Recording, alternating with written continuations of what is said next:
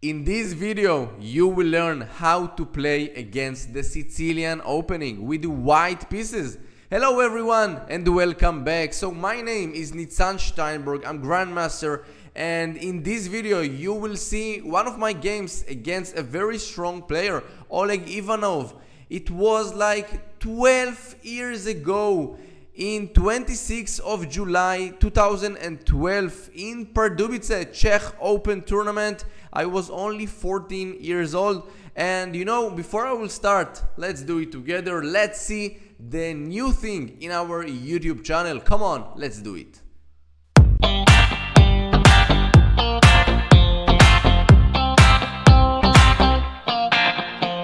So we are here and we can start. So e4, c5, knight f3, e6 he played against me, and this is very interesting line, right? This is maybe the Taimanov, maybe the Paulsen. Let's see how it goes. So I played the move d4, c takes d4, knight takes d4, and now we play the move a6. We already saw in our channel one of my games against Gennady Ginsburg, a very strong player, also Grandmaster, that I played against him, bishop to e2. But in this particular game, I played the move bishop to d3.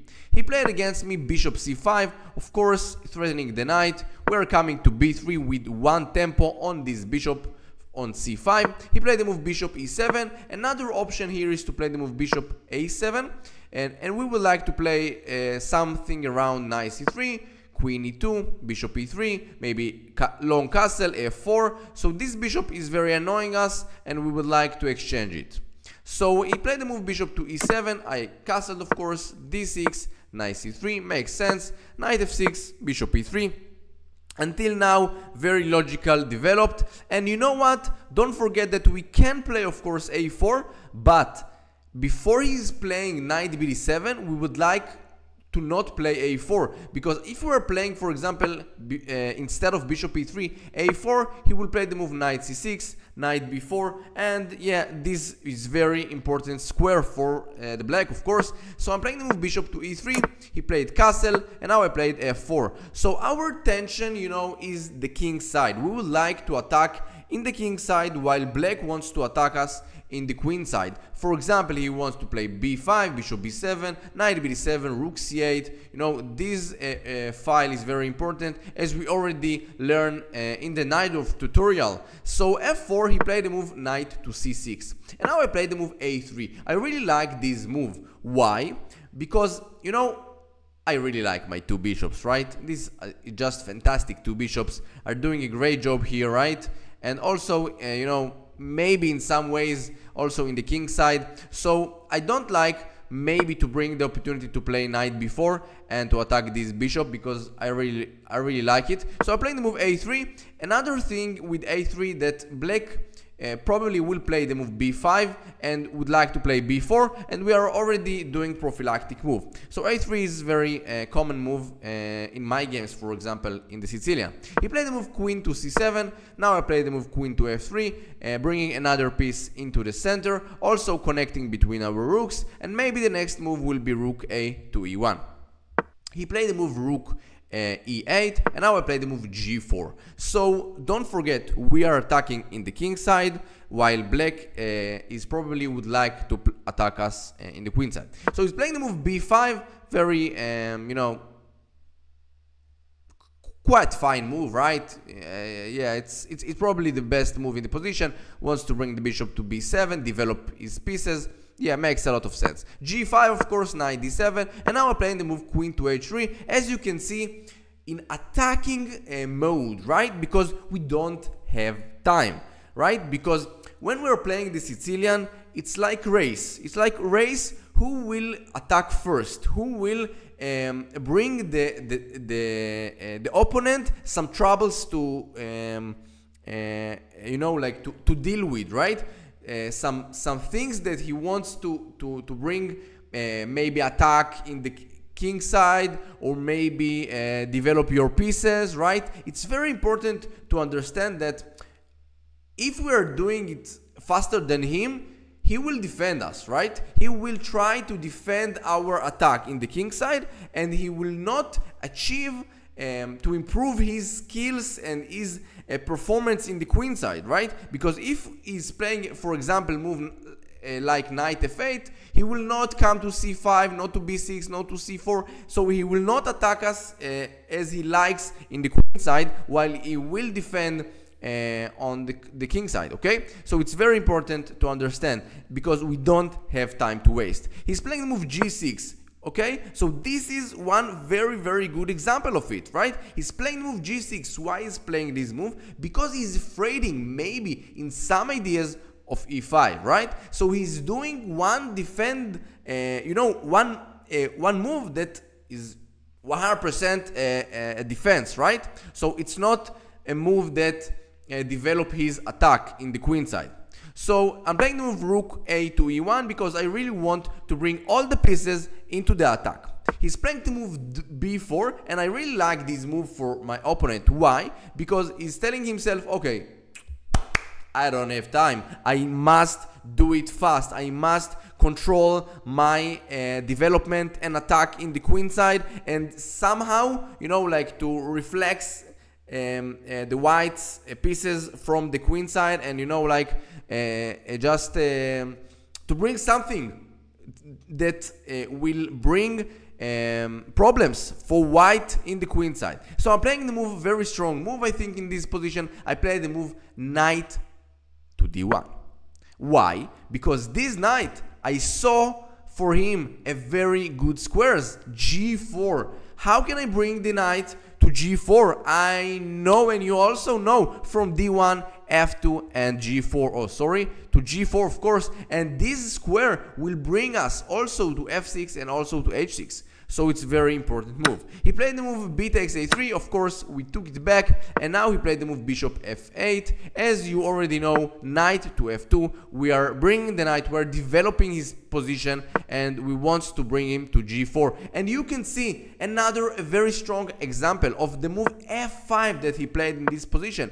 He don't have time to waste on attacking us in the queen side, because for example he afraid to play the move bishop b7, for example, because knight g4, we're bringing the knight here, knight h6, knight d4, f5, it's very, very scary for him. So f5, another very defense move, but unfortunately for him, is very bad move. I took the pawn, g takes f5, e takes f5 also may be possible, but it seems like bishop c4 check, king h8, and bishop f7 with double attack here, right? So it's problematic for him. And of course, king g7, just a brilliant move, bishop to b6, a sacrificing and a bishop, and also attacking the rook on e8. And another thing, also queen c3, maybe it's a threat because this king is not feeling well at all.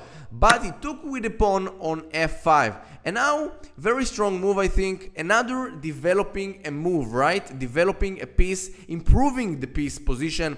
Which piece can we improve his position? I will tell you guys, the knight to g4. Of course, f takes g4 is not a good move because of queen takes h7, checkmate in 1. So knight is g4, we're coming into a very active position. We would like to play knight h6, maybe knight f6 in some ways. So the knight is doing great job here, and now he's playing the move bishop.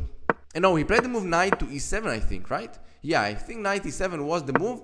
And now I play the move bishop to d4, another development of our pieces, right? We would like to put this bishop in this very strong diagonal. Also, we are opening our rook in the e file, and yeah, it seems very bad for him because this e6 pawn is weak, and white is attacking here. Knight g6 makes a lot of sense because now the rook is protecting the e6 pawn, and also now f takes g4 is a threat.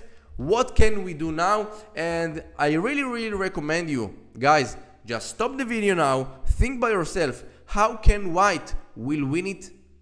Exactly, very fast. Come on, let's see you doing it. I must tell you guys that I didn't achieve to realize this fantastic sacrifice. We are sacrificing the rook. Rook takes c6 is the best move in this position. After rook takes c6, just bishop takes f5 with so much threats here. Then rook on e8, e6 of course. After rook to e7, for example, just bishop e6. Just amazing move. Rook takes knight h6 check. Bishop takes queen takes e6. King f8, now just g takes h6 with bishop g7, checkmate. Yeah, it's just amazing, amazing, amazing. And in this position, for example, I don't know, knight c5 makes sense. Just knight takes, d takes, bishop e6, bishop takes, knight, I think knight f6, king h8, just taking the bishop. And after queen, king f7, of course, just queen takes h7, bishop g7, I don't know, knight h5. Yeah, just game over. The king on f7 is just lost here, and everything is open. Queen takes g7, the next move, and yeah, just winning absolutely this position. So unfortunately, I didn't saw this rook e6. Oh, one more thing, that f takes g4, another move that we need to consider. But of course, rook takes g6, h takes g6, queen h8 check. King f7, and now just queen h7. Yeah, this position, of course, with this king, I don't know, maybe also c4. Just, quiet move with f5, bishop takes, and checkmate. On a spot, c4, I think. Just game over. Yeah.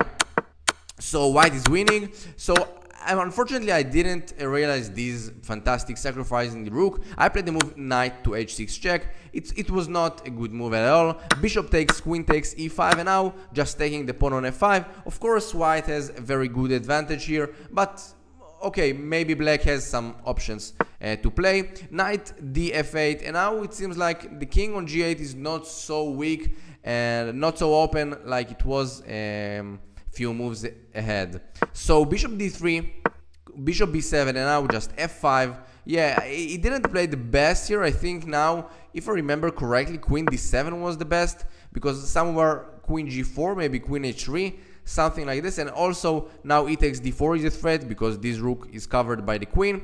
So yeah, he played the move bishop b7, and now just f5, e takes d4, rook takes e8, and take on g7, g6 of course, bishop d5, take on h7, knight takes, and queen g6, with the resignation by my opponent, 2506, Oleg Ivanov. I think he was international master or maybe grandmaster in this game. I'm not sure. Sorry if I'm mistaken, but yeah, it was a very, very important win by me in the Czech Pardubice tournament that also held these days in Czech Republic.